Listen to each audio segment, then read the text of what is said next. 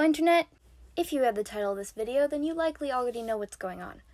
Today I am going through every outfit worn by LwaxanaCore, a daughter of the fifth house, holder of the sacred chalice of reeks, heir to the holy rings of Beta-Zed. Played, of course, by Majel Barrett. Ooh-wee! From worst to best, these are the tiers. Actually terrible, has potential but looks bad, don't hate it but don't love it, has potential, love it, literal perfection, and somehow even better. LwaxanaCore is in a total of 9 episodes, 6 in The Next Generation and 3 in Deep Space Nine, so I'll go through each one chronologically. Lwaxana first appears in the Season 1 episode Haven. She has 2 outfits, the first of which is this orange dress. It's kind of sloppy. I don't really like the silhouette. It's just sort of like a straight up and down. It kind of makes her look like an orange glittery crayon. So I'll put it in, it has potential but looks bad. The other thing she wears in the same episode is this zigzag sunset-ish dress. It has very elegant draping. Bonus points for this little plant thing. I love it. I love that it's backless. I love the colors and the zigzags. I'm putting it in. I love it. Next is this purple dress, which is going straight to literal perfection. She looks like a queen, and it reminds me of a few different Barbies I had as a kid.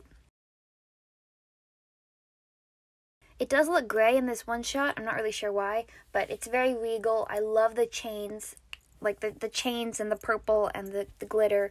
It's beautiful, and it's perfection. Next up is her Trying to Seduce Picard dress. It has a low neckline, and it's darker in color with some nice plant designs. I really like her hairstyle, but I don't like the neckline, so I'll put it in has potential. And here is one of my absolute favorites, somehow even better than literal perfection. It reminds me of that shiny confetti that was always all over the floor of the art classroom at my elementary school. I love the frills, I love the shoulder cuts, I love the silhouette. I love that the fabric is double-sided, so you have this beautiful plant design on the other side of the shiny multicolored fabric. And she's wearing this amazing navy slip so that the back of her dress has more of a train. It's another backless dress, which I think is stunning. It's going in the top tier. This next one looks like Dame Devon's dress from Barbie Princess Charm School, but in this shiny violet fabric. I'll put it in don't love it, but don't hate it. I do love how fluffy it is, though. For her first 3rd season outfit, Lwaxana has this zebra print glitter dress with a voluminous skirt. I love the skirt. I don't really love the bodice, mostly because I don't really like animal print. I mean, even though it's like all glitter anyway.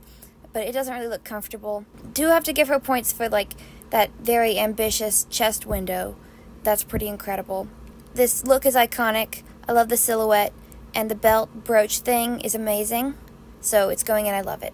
I also just noticed here that she has really colorful eyeshadow, which kind of counterbalances the more neutral tones in her outfit. This one is just so delightfully maximalist. This dress is the gold standard for my inner 6-year-old. The ribbons, the pink, the flowers, the beads. It's so fun, and the only reason it's not beyond perfection is the awkward and uncomfortable looking neckline. But overall, it's gorgeous. I love the variety of decorations that she is adorned with, and I love that there are even ribbons and flowers in her hair. This picture also, you can kind of see more of the structure of the bodice. Next is her peacock dress, given to her by the Ferengi that kidnapped her and Troy and Riker, and she actually doesn't think it looks good. It's green, it's shiny, it's sparkly, draping and flowy sleeves, it's gorgeous, and it is part of the iconic scene where Picard is quoting Shakespeare, so for that it's going in literal perfection. Turquoise velvet isn't easy to pull off, but Lwaxana does it very well. I also love the asymmetrical silver bit, and bonus points for this lovely sash. Also important to note, the brightness of her outfit starts to reflect how she feels in this episode, and this does come up again.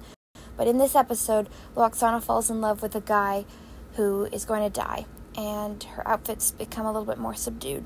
For example, the next thing she wears is this sort of maroon purpley dress with only a little bit of shiny. It's gorgeous, and it communicates emotion. I love it. The same dress also comes back at the end of Lwaxana's last episode in TNG, where she and Deanna are grieving the loss of Deanna's older sister, Kestra, who she never got to know. Next is this beautiful brown dress, very autumnal. I love the shoulder ruffles. I love the silhouette. It's amazing. The earrings look really fun. And she has another one of those belt brooches, which I think is cool. This outfit is still eccentric, but it's less colorful because she's sad about losing this guy. And it's beyond perfection. Also, she wears this velvet coat with it, which is really cool. This next one gets an automatic bonus point for reminding me of my childhood Christmas lights with just the colors that she has on her necklace and earrings. I don't know what this overcoat thing is, and I don't really like it, so I'll say this look has potential. I hate this one, even if it's just because she looks like Bette Midler in Hocus Pocus. And it's extra annoying to me because this episode came out almost a year and a half before Hocus Pocus. Overall, the look is very Lwaxana. Her outfits in this episode again reflect how she's feeling because she's going to marry this conservative guy that doesn't really appreciate all of her extravagance. But I can't get past the Hocus Pocus thing, so it's going in actually awful. Next is her wedding dress for when she's supposed to marry Campio. She looks like a fake astronaut, and the white hair really ages her. It is effective in showing that she won't be happy conforming in this marriage, but I don't love it and I don't hate it. This next one I call her Thanksgiving dress. It's very autumnal. It's walking a very fine line between ugly and incredibly gorgeous, but ultimately it's beyond perfection because it is the epitome of LwaxanaCore. I love the geometric mesh that's sort of the top, and then the boxy overdress with like a weird folding skirt. It's a really interesting design. I think this is the return of the brown dress, just with different accoutrements. I love the necklace and the silhouette, and it technically isn't the same dress because it doesn't have the shoulder ruffles, so I'm putting it in literal perfection. This is another good example of her clothes being less colorful when she's in distress. In this episode, she's struggling with a traumatic blocked memory. This next one further cements her psychological distress.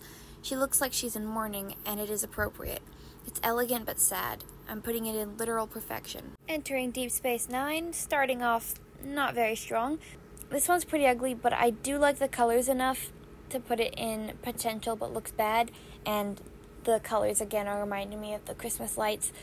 But in general, I don't think it suits her very well. Like, the colorful bits just sort of look clumpy and weird, and none of it really shines as much as it should because of the dark Deep Space Nine lighting. This is the only other one I'm going to put in actually terrible, and honestly, it's mostly the hair. It's like 50% Karen and 50% mullet. Not even the elegant leaf pattern on the sleeves can save this one. This next one is the first of her 5 maternity dresses. This one is a little boring, but the color and structure are nice, so I'll put it in has potential. This one is pretty boring. It's almost the same as the one before, but in like this olive oil green color. So I don't love it, but I don't hate it. This one I call her carrot dress because it's green and orange. I like this little braid in her hair, and the necklace is fun, so it has potential. This is from when she has to marry Odo so that she can have custody of her unborn child. The only reason this one isn't in actually terrible is because I think the veil is pretty cool. It has potential but looks bad. This is her last maternity dress, and I actually love it. She's back to her usual neckline, and the colors are pretty close to what Odo wears, and this is after the marriage. It's got an interesting variation in fabric as well. We're back to her non-maternity outfits for these last 2. This one has got to be the most boring thing she's ever worn. It's like a red-orange version of that teal jumper that Deanna wears sometimes. It's super dull, so it has potential but looks bad. Last is this gorgeous blue outfit. We don't really get to see the skirt very clearly, but it looks sparkly, and the top is so gorgeous, it's going in, I love it. Thanks so much for watching, and leave a comment on what your favorite outfit was.